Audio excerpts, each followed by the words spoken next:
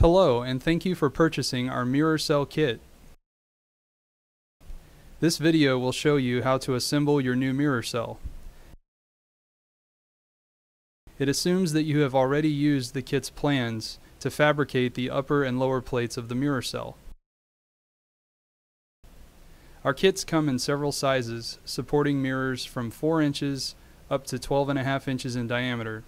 Each size is available in 2 configurations, one compatible with conical mirrors and the other designed to hold traditional or flat primary mirrors.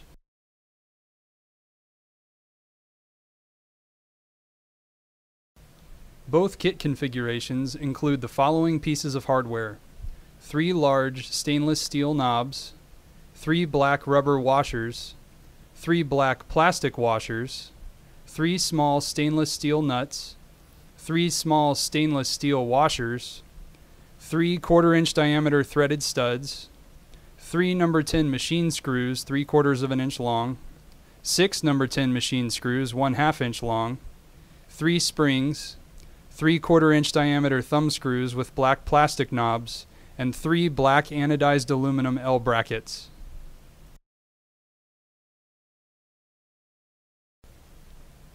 If you ordered a kit configured for flat mirrors, it will include the following additional pieces of hardware that are not shipped with the conical kits: 3 slotted stainless steel L brackets, 3 black anodized aluminum L brackets, several stick-on felt pads, 6 number 10 machine screws 3/8 of an inch long, 3 number 10 machine screws 1/4 of an inch long, 3 small stainless steel washers, and 3 stick-on cork pads.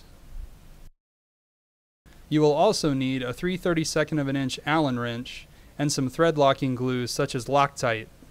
I recommend the gel Loctite because it gives you a little more time to position your pieces before the glue starts to set.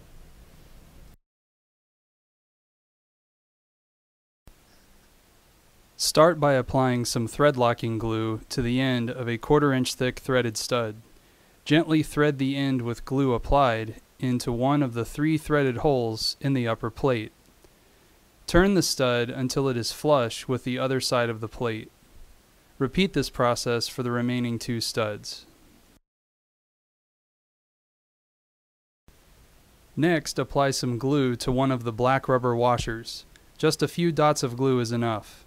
Carefully slide the washer, glued side down, over one of the studs you inserted into the upper plate, so it rests on the upper plate. There is a small gap between the inner hole of the washer and the stud. Make sure the washer is not contacting the stud. It should be centered around the stud. Repeat this process for the remaining 2 black rubber washers. The upper plate should now look like this. Next, we will assemble the mirror clips. You can skip past these steps if you ordered your mirror cell kit for a conical mirror.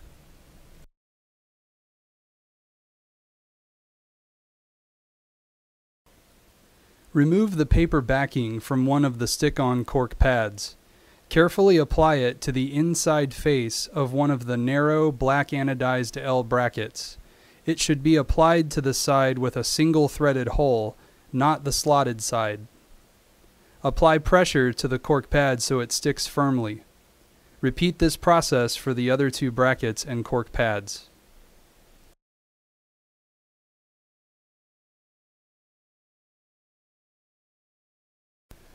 Remove a stick-on felt pad from the paper backing and apply it to the inside face of the shortest leg of one of the slotted stainless steel L brackets. This pad will protect your mirror once it is installed.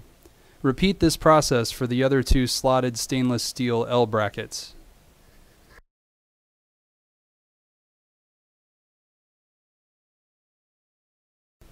Slide a stainless steel washer onto a 1/4 inch long machine screw. Now insert the screw into the back side of one of the mirror clips. It should slide back and forth easily. With the screw threads protruding through the slot, insert the screw into the backside of a narrow black anodized L bracket, and finally screw it into the threaded hole, securing the clip to the bracket.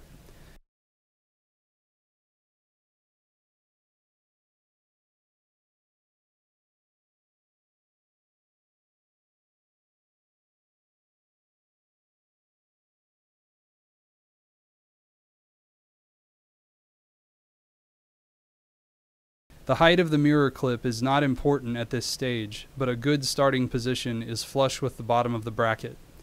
Repeat this process for the other two clips and brackets.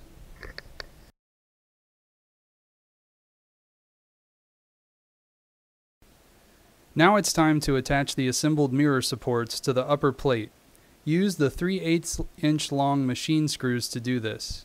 The assembled mirror support should be oriented as shown, with the slotted side mating to a pair of threaded holes near the edge of the plate. Use 2 machine screws per bracket.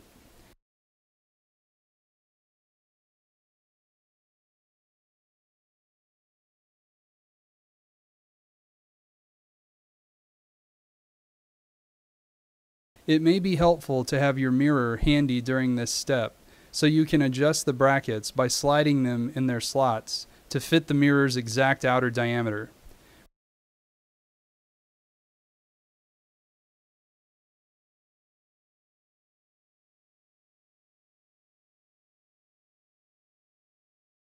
Repeat this process for all 3 mirror supports.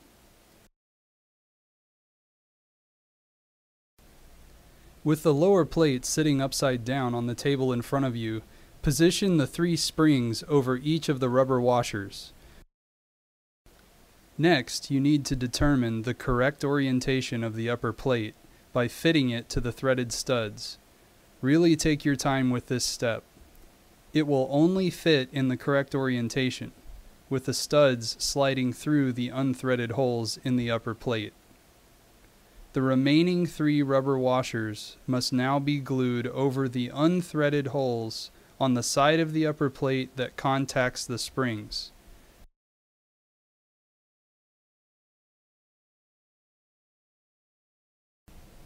Slide a black plastic washer onto each stud where it protrudes through the upper plate.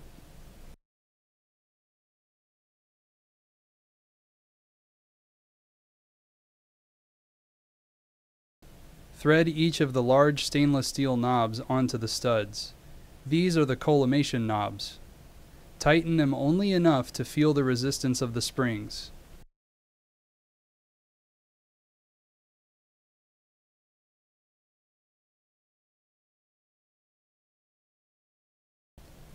Insert each of the black plastic thumb screws into the threaded holes next to each collimation knob.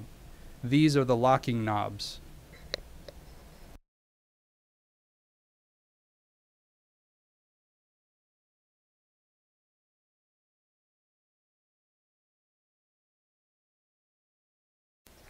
The final step is to attach the mounting brackets. Using a pair of 1/2 inch long machine screws, attach each of the wider black anodized brackets to a pair of threaded holes near the edge of the lower plate.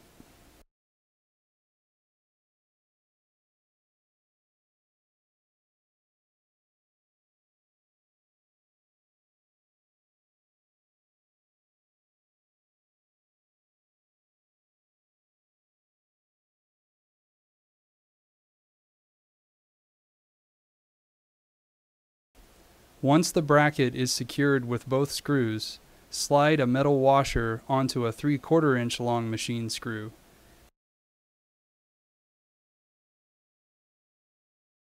Then insert it through the outside, unthreaded hole of the bracket. Add a metal nut for safekeeping until you are ready to mount the cell in your telescope tube.